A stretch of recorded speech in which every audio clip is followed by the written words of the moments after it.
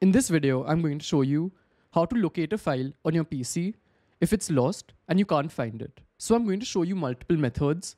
Some of them may work and some won't. So just keep trying them until you find the file. So let's get to the first one, which is using the start menu. So if you click on the Windows icon on your keyboard, then here we've got the start menu. And this is the best place to search for any files which you can't find. If you just know its name, you can just type that in on top. So let's say I want to find my logo. I can just search logo.png, and as you can see, it's given us all of the matches for logo. Then on top, you can also filter it by the type of file. So they have different options like documents, folders, photos. So since I know it's a photo, I can again select photos, and this will further reduce the options, helping me find my file. And once you've got it, you can just click on Open File Location, and here it's taken me to the folder where this is saved. So in general, the search menu is extremely useful. Even if you don't remember the file name, you can just search for a folder or something related to it, and there's a high chance that you'll find it using this. So the second method is for files which you've recently downloaded but can't find them. For this, you can go to Downloads, you'll find it on the left over here, and these are all of the recently downloaded files. So let's say you downloaded something from your browser and then you don't know where it got saved. Then there's a high chance that it will be in your downloads. Then over here, to increase the chances of finding the file, you can play around with the filters.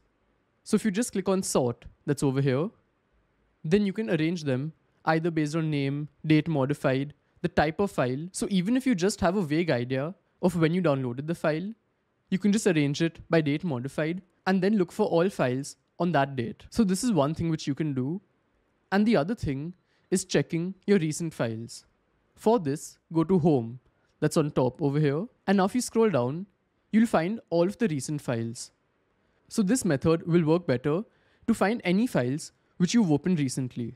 So this only keeps data of a few days. So let's say there's a file which you opened a couple of days back and you want to locate that, then recent is a good place where you should go. Then for the third method, we again need to be in the home page of our file explorer, and then we need to search for the file on the top right. So if I want to again search for my logo, I can just search for logo and click on enter. And as you can see, it's given me all of the file names which have logo in them. So with this method, I've already found my logo. And again, in this method, you can filter the search to increase the chances of finding the file you want. So just click on search options, which is over here. And now you have different options like the date modified.